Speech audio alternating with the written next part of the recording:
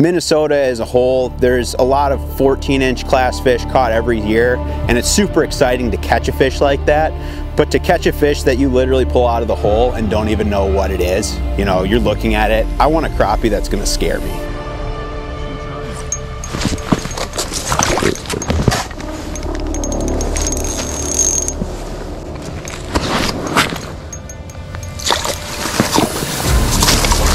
We got her, Bart. We got her, buddy.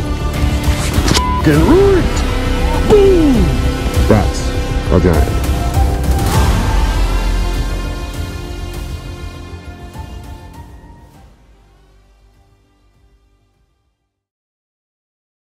Well, I mean, last year was awesome. I mean, this was our first like attempt at documenting this stuff, and we had a very limited time crunch to get everything done.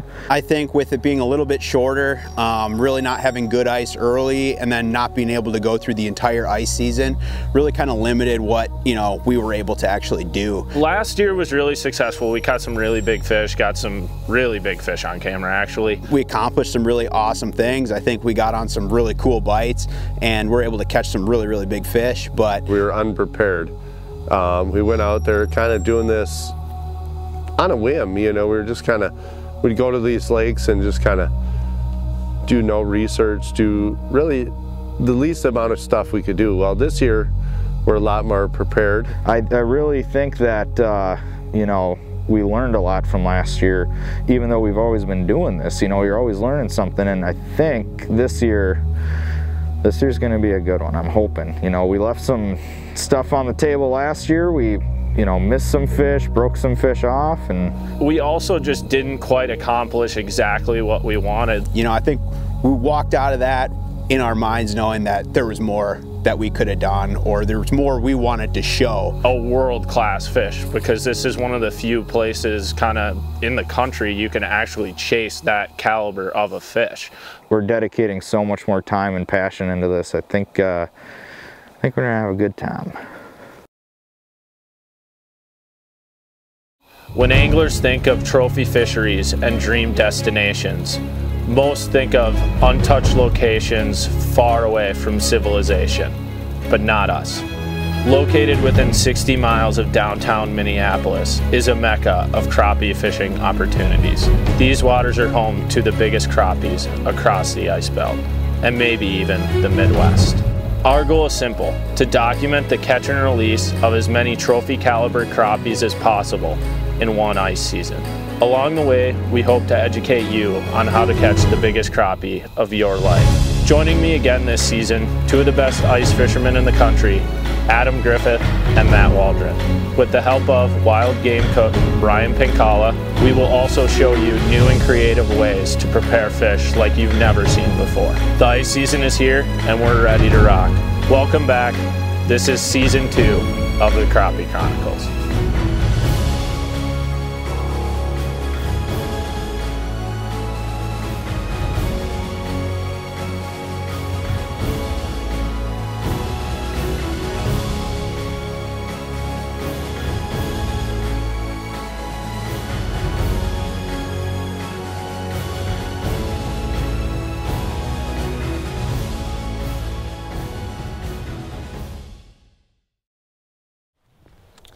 Good morning and welcome back to the Crappie Chronicles. I'm your host, Adam Bartusik, and I think this is episode 7. Today is Tuesday, January 4th. I hope you had a great time with your family during the holiday season. First of all, I'm just going to briefly apologize for kind of weird dropping of the videos. Holidays kind of messed some stuff up. We had some really late ice, and then actually last week we were out fishing and filming with Barstool Sports. We were with the Spittin' Chicklets guys, so you will see a video of us fishing with them soon, and that was a really cool experience and a lot of fun. But now we are back on the chase, and kind of to celebrate the new year and everything, we are officially, oh god, I can't get the zipper. Griff, help. Oh, there we go. Okay, now we are going to release all the other merch. And everyone's been asking about that blue sweatshirt. So I will say there is limited quantities of this stuff. Like, there is not a lot of it. We didn't get a ton of it. So if you want it, you need to get it now. So swing on over to the merch store and get it. And yeah, I think now Griff and I are gonna get fishing. Now, where are we today? We are back in some backwaters again. And yes, this is not the Backwater Chronicles. We are going to be done with the backwaters after this. Ice is kind of firmed up everywhere and we're going to be good to go, but there is a bite going on right now with some absolute donkeys. You didn't see any B-roll leading into this. You didn't see any like travel or anything. It's just Griff and I today. Pink and Waldo are working, and we're just going to try to catch some magnums. We're going to see what we can do. I'm going to try to catch some freaks. So yeah, today should be fun. We got a wicked cold front coming tomorrow, so they gotta eat.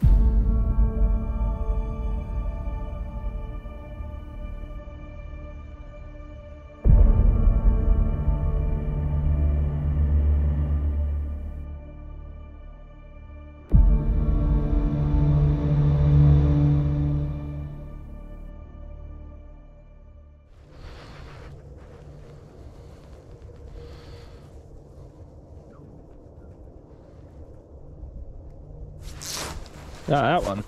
Oh, dinko. No hesitation though. So I'm throwing that new ribbon leech spoon. I messed with it. If you watched the last episode, I messed with a bigger one. I actually went home and I ordered some of the 1/16 size, and gosh dang it, I have a giant mark down there right now and it's tangled. I went home and ordered some of the 1/16 size, and me, Griff, and Waldo are all like really pumped up about these things. When they fall, they like wobble really hard. So if you can find some active fish, it should be on. How deep did you have there, by the way? That's about what I had. I'm in 5.5 here. Oh my god. Where's my spoon?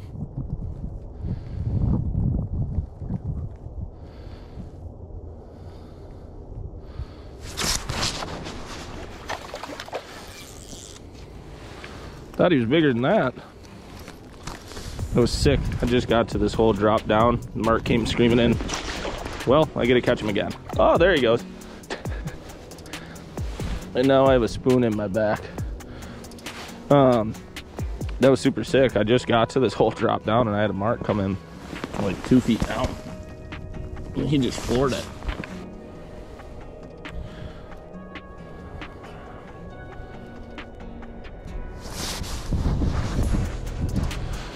We're getting bigger. That's a good one. Starting to get bigger. It's a white. One thing that's fun about white crappies is they fight so dang hard. And river crappies in general, but I swear these whites just have a little more mean to them, kind of like a smallmouth.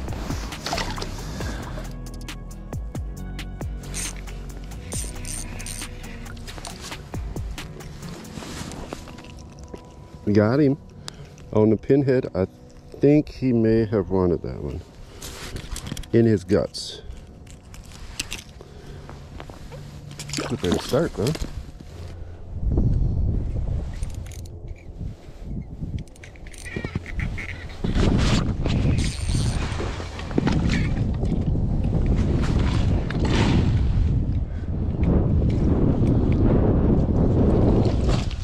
There's a nicer one. 11, probably. Pretty solid fish. Pinky gold pinhead. Doing work.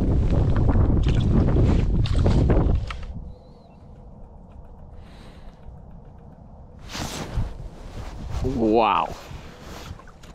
That was incredible.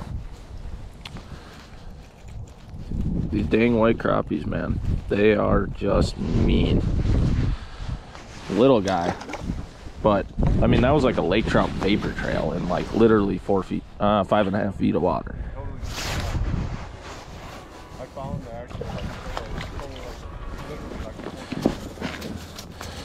I mean, we are just crushing them. They're definitely active. We just have to find where the big ones are.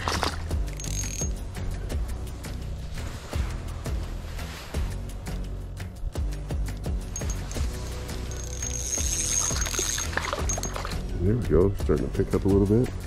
Switched over to the black drop kick with the motor oil Mackie. First drop. Good well.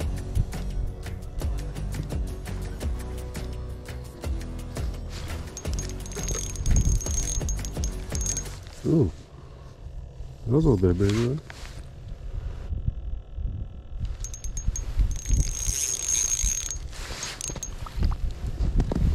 Just slacklining me. Beautiful white crappie. Yeah, so a little update. Got out here and the bite was pretty hot right away. Wind picked up and they just shut off, so I think it was just a little pressure change. But we're going to set up some iFish Pros here, kind of spread out our lines and see if we can't get a big one. Because it's only the two of us, so we need to use our 4 lines. It's just me and Bart, so we got to kind of utilize what we got. So yeah, we're just going to spread them out and see where they start biting and just keep hole hopping. We drilled probably about 75 to 100 holes now, so we're just going to keep working this little edge and see what happens. And it seems like they have completely stopped eating a spoon. Yes, yep. We had to switch to plastics and then they started biting again. So they wanted the aggressive presentation right away and now they just kind of petered out. So now we're going to put up some set lines and then jig with plastics until they don't bite that, and we'll probably switch back.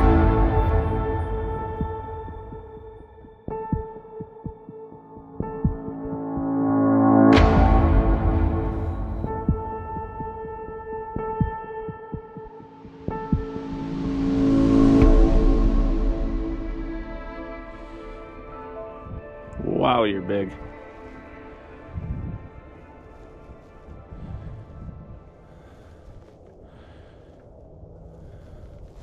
Oh.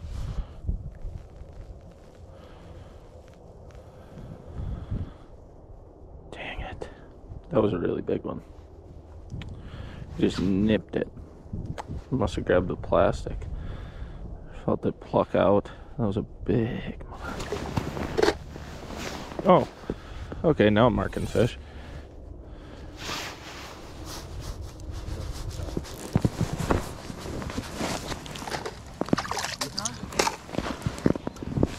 Better.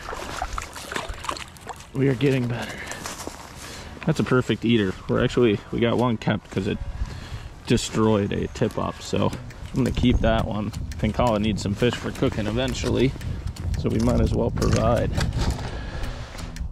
Yeah, I mean, we might as well. Oh god.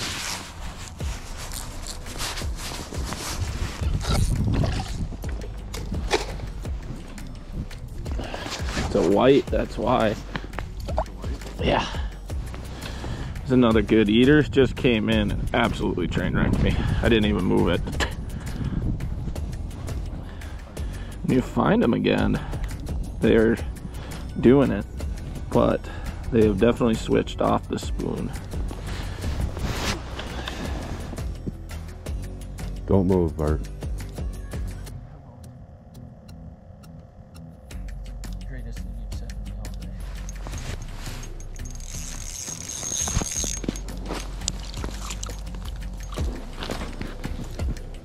Solid white one.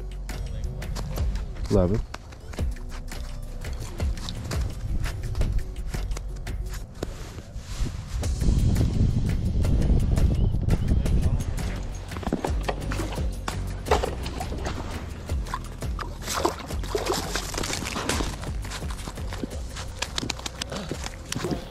Well, we finally got a pretty good one. I mean, nothing crazy, but just coming in and throttling the bait. I mean, we switched from, should probably let that one go. It's a little big to keep, but probably 12-incher, what you say, Bart? Yeah. Nice white. But, yeah, like we said earlier, we were using, I was using a pinhead. Bart was using the ribbon leech spoon. Yeah, that new ribbon leech spoon, yeah. Yeah, and they were absolutely throating that thing, and now they kind of just won't even come in on the screen, so we kind of switched up to plastics, and we're right back to them just absolutely just coming in and just hook them, and I mean, it's halfway down their throat. If you're not quick, you're gonna kill a couple because they're eating it that good. I mean, that one just vapor trailed out of nowhere, like it was just on there. So I'm using the Mackie, the motor oil. It's got a little gimpy leg, but I like it. And then you've been using the whammy, right? Yeah. Black. Mm-hmm. And it definitely seems like the darker colors, because I threw the white Mackie down there, and I had them come look at it, but they wouldn't commit to it. They'd kind of come up there and just nip at it. So I went to the tried and true motor oil that I've been using all year pretty much, and now it's just, you're hooking them, you know, halfway in their mouth, and none of this lipping stuff either. They come in, they eat it. There's no more of this looking at it or anything. So I think we dialed it in, you know, and we'll just keep doing that throughout the day, switching based on their attitude. And if they get super fired up again, we might be able to go back to the spoons, you know. But we got all day, so we'll just keep at it.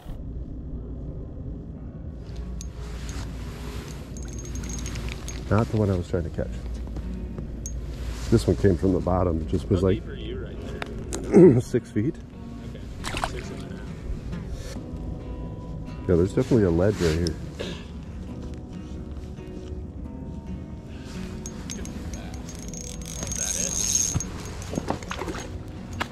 I don't think it's a monster. It's a good one, but he's not huge. This isn't the one I was trying to catch.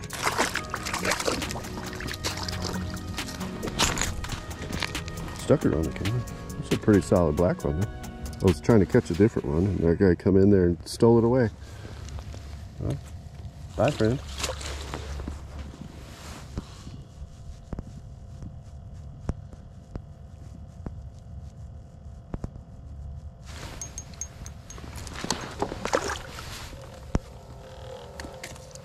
That one. I don't want to talk about it.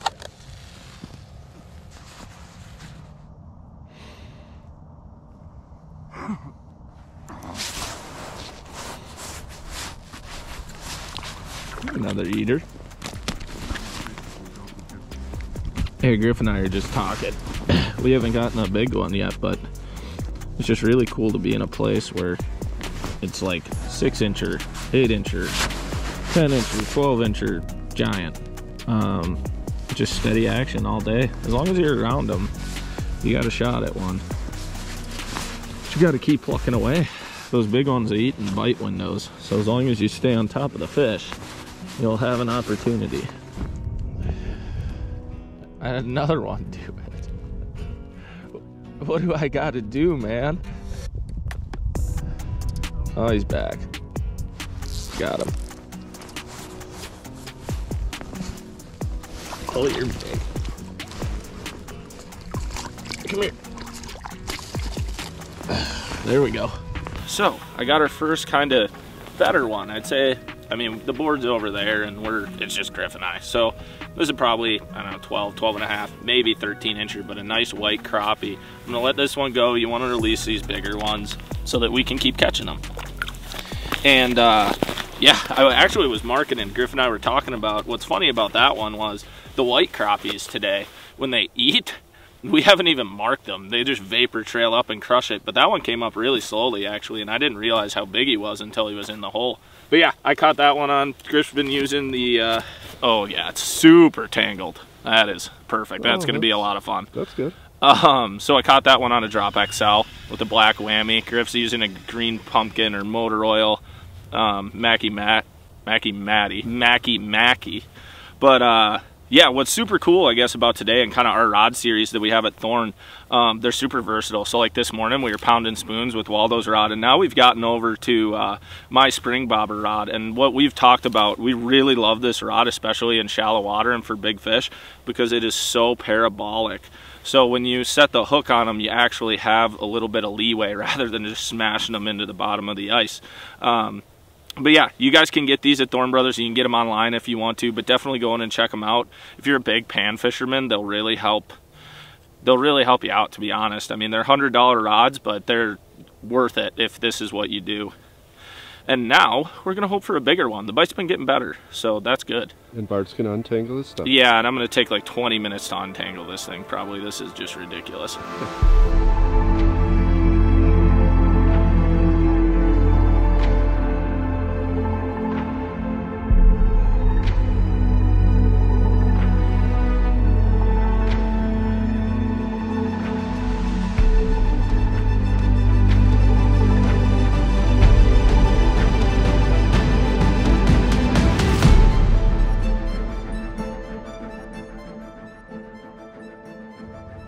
I can catch 14, 15 inches. But I keep missing megalodons. I don't know what it is. I just went diving.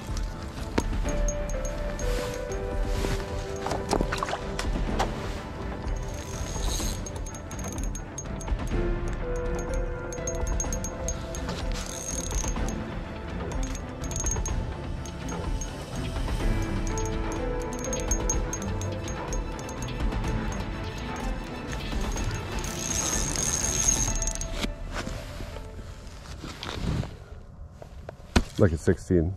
It was giant, dude. I've literally seen it like 3 times. I mean, it's 2 opportunities in the last like 5 minutes. Dude, it was huge. I need to get to a different hole, evidently. I set my rod down to do something, and the spring bobber just goes. Stop, yeah, stop that clip.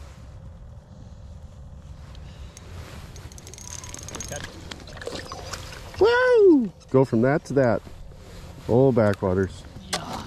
Hook into mega, lose them at the hole, catch puny little guy. Next drop. That's backwaters for you. Kick you right in the... Yeah, it's weird though. They'll just pick little areas even in these things, you know. They're aggressive though. Yeah.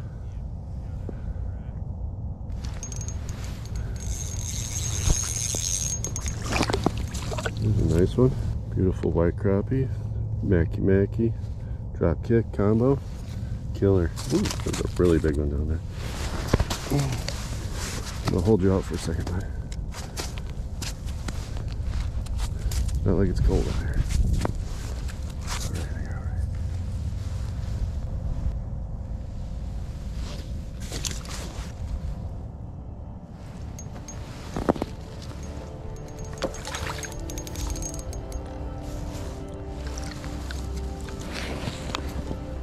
Nice. He's just not that big.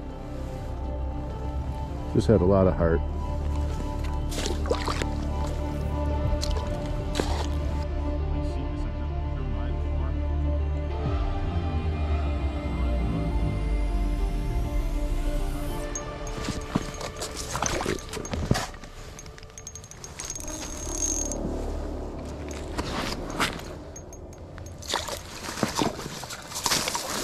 We got her, Bart. We got her, buddy. F***ing right. Boom.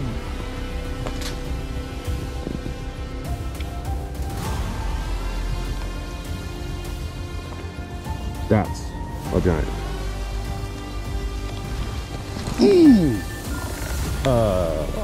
What? That is a 10-incher. This is, I don't know how many inches.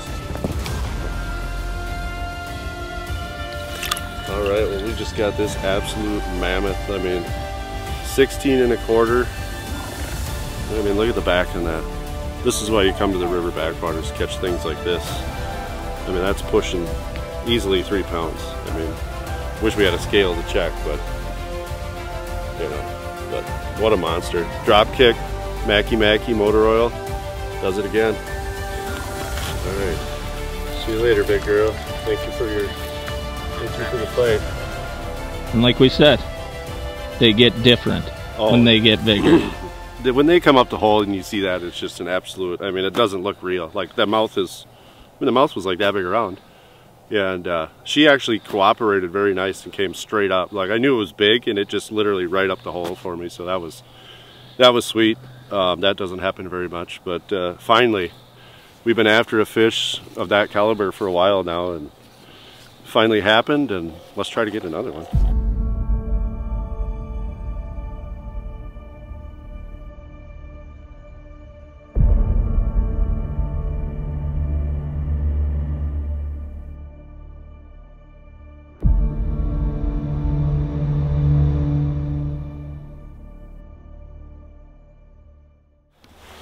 Okay, and that's a wrap on today. We actually stayed out like 2 or 3 more hours after Griff caught that one, and we must have hit a bite window perfectly, because afterwards we caught like maybe 4 dinks.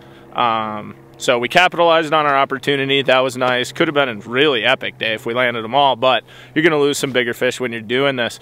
So this is really exciting. We finally got a big one. Griff, what do you think? You got a giant. That was awesome, man. It's been a while since I've seen one that looks like that, when they come up the hole and you're just like, what is this? Like, they don't even look real. You freak out. I've caught a lot of big ones and I still freak out, that's the best feeling. You come out here and you finally hook one, land it. And I actually lost one probably pretty close to the same size at the hole, just probably 20 minutes before that. And that was a little heartbreaking, but I kept at it and got another chance and capitalized on that one. Yeah, yeah. So yes, that is what this whole series is based around. You can get big crappies everywhere in the state of Minnesota, but it seems like they are mostly targetable within 60 miles of the Twin Cities. So it was great to get another freak. And yeah, 16 1/4 is really big, and you can get all the tackle we used and everything today at Thorne Brothers. Please support them. They support us greatly. And yeah, I mean, our whole goal this series, like I said before, I don't even think we told you guys, is we won an 18. So we got some work to do. But until next time, we're on to the next one.